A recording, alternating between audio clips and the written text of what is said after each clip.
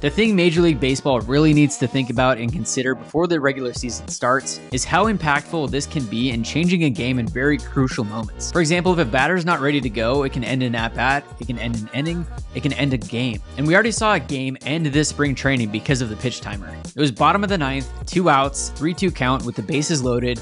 2-2 pitch. Oh! And now what? He's out. They have called strike 3!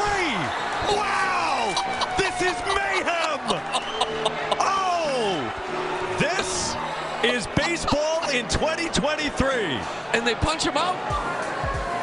Wow.